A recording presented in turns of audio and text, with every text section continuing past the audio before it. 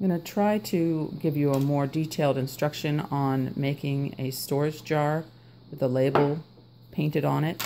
I am using the Decor Art Glass paint marker.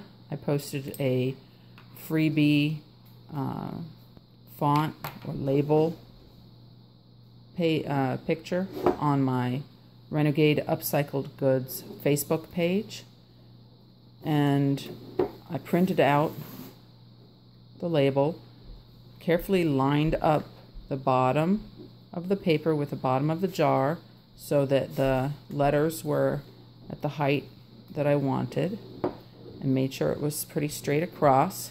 Put a little piece of tape to hold it in place.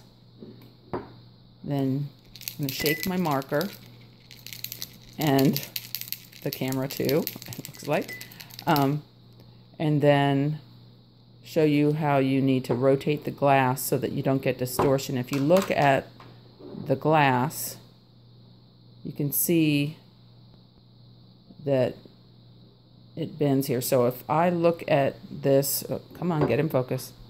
If I look at this, and that looks like the point of the R, see, when I go straight at it, it's not at the point anymore. It looks like it's on the point over here, but when I get straight over it, it's not quite at the point. And same thing here. It looks like I'm right at the edge of the P, but when you turn it, well, the paper moved. So, but you kind of get the idea here. Let's see. I'll be right at the edge of the P and turn it, and I'm actually over the edge of the P. So you want to keep rotating the glass as you write on it. But first I need to wipe it with rubbing alcohol so it removes grease and from my hands. Just now applying this label and any soap residue that's on there. Okay, I'm using 70% rubbing alcohol, and then just wipe that. I have it on this paper towel, you can see, and then I wipe that paper towel on there. Okay, so now after shaking the pen, letting the alcohol dry on here, then decap the pen. I'm just using a scrap receipt. Press down so paint comes out, and then you use that to draw, or in this case trace, which I don't think I could do while holding the camera and have it in focus. But let's see, let's give it a try. So try not to touch the glass where you're going to be writing with your hand, because if you get oils from your hand on the glass, then the paint will come off more easily. Let's see if I can hold the camera. And not really, kind of hard to do. I'm usually holding the glass in my left hand instead of a camera, so I can get a better angle. So let's see. I can't really do it right this way. I'll have to erase this and try again, because that's a mess. So hold on, I'll be back. I need to get my hand in a comfortable position. Okay, are you ready? I'm already recording. Oh, you are? I didn't want you to do that. Because I'm not editing this. I was making it so that it's edited as I film.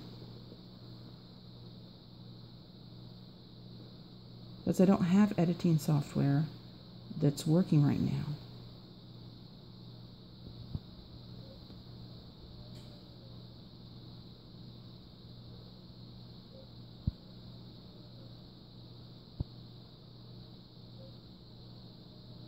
So I made the S looking pretty much straight down on it. And then I have to keep turning it. Can you see that, Christy? Mm-hmm. I have to keep turning it as I do each letter, sometimes even in the middle of a letter, so that it stays lined up. So I'm looking straight down, not getting the distorted view from the curved part of the glass. Alright, just keep turning. And if you mess up with this, you can wipe it off while it's still wet. Wipe it with some alcohol after you wipe it off and make sure it's all clean. Because if it's not clean, then it's not going to stick very well.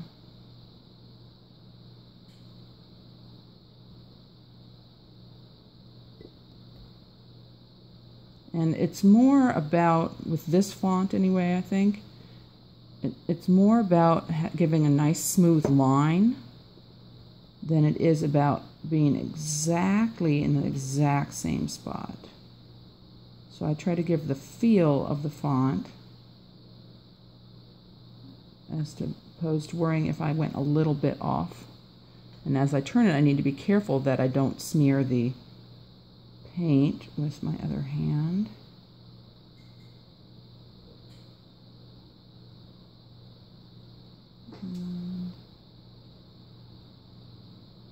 There we go.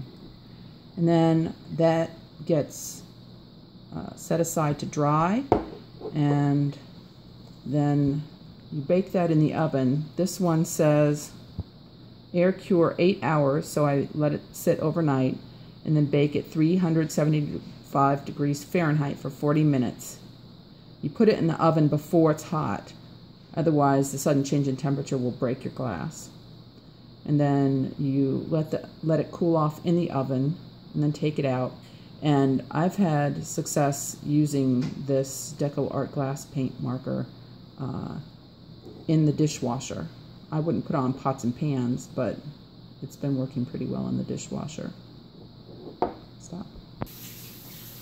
One last note, be sure to take the paper out before you bake this in the oven.